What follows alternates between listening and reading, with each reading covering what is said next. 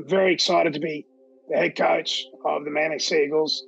Manly's got a proud history, so to get the opportunity to coach the team in 2023 and beyond is, fantastic for myself. Like I said, I'm really humbled and honoured to be the head coach and look forward to, what we can do over the next couple of seasons. Well, I've been a coach for 16 seasons and I've had some really successful periods of time and some challenges as well. And one of the things I'm really proud of is the last 16 months, going to a different country, a different sport, and being able to have some success in a different code.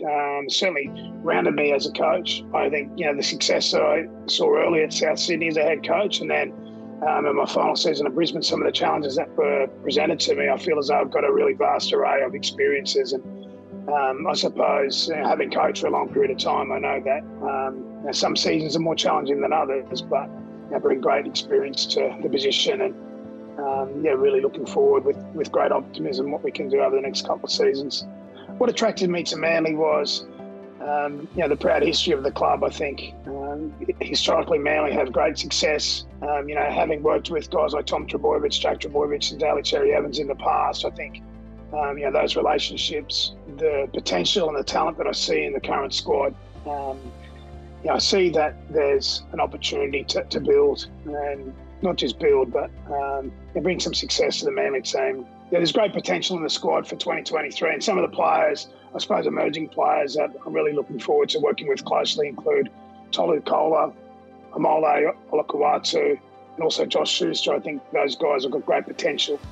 But also guys like Teni Alapaseka, Brad Parker I've worked with in the past. So I'm a great admiration of Ruben Garrick. I think he can continue to improve, going forward. So it's probably unfair to, name just a couple, but there's great depth in the squad. And I think that, if we work hard, we connect and bring that togetherness to the group, along with, I suppose, unlocking some of the potential in some of the younger players, then, we can continue to improve, during the 2023 season. Yeah, I've been able to, bring some assistant coaches in with great experience. Shane Flanagan is a premiership-winning head coach of the Cronulla Sharks team. Flano brings a great deal of experience. He's had really positive seasons. He's had some challenging seasons as a head coach. And I think, as someone sitting beside you who has been in your shoes and sat in your seat, they come with empathy and have a greater understanding of the challenges that are presented day to day and week to week. Jimmy Demick has been at a number of clubs. Obviously, Jimmy was an elite player, Clive Churchill medalist. I think he's a real leader in his community, and I feel as though the expertise and experience that Jimmy brings to our forward pack, which is what he'll be looking after, will help some of our younger players with potential achieve their potential. Stephen Hales has had a relationship with a number of the younger players as a coach at all levels. And again, he's got a great understanding of the players who have developed in our pathways. And there's a number of players who have been identified early and been brought through, the recruitment and retention of some of the younger players in the group, something that we want to maintain and continue, but also give the local players in our community an opportunity to wear the Manly jersey. And Stephen Hales has got a great appreciation for that.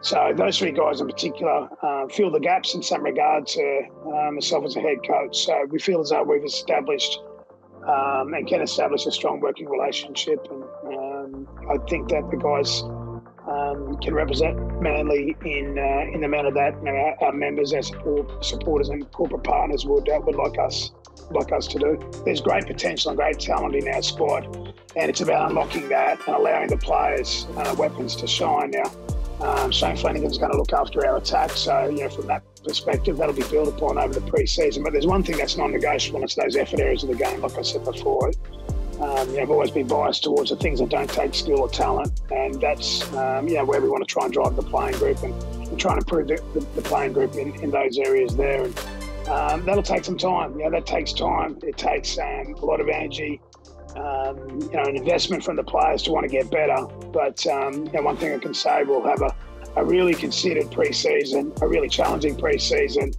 But we'll be well prepared, and we expect to show some improvement as the pre-season. I know what the group can do, and it's just about unlocking that potential, but really making the guys accountable to the effort parts of the game. The players start on November the 14th. We have a 6-week Christmas block, which has been very well planned, and now it's about executing that plan and the players coming and wanting to get better every single day.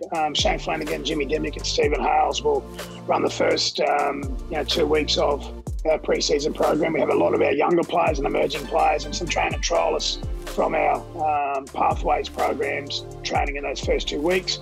I'll come back at the start of week 3. We get some more senior players coming back in from that period of time on. So we'll get a breakdown over Christmas, and then we start again on January the 3rd. So we get another really big build up until our first trial game in the beginning of February. So a lot of planning has gone into this, and we can't wait for the guys to get started on the 14th, and then we get some senior players back as well as we make our way through the pre-season.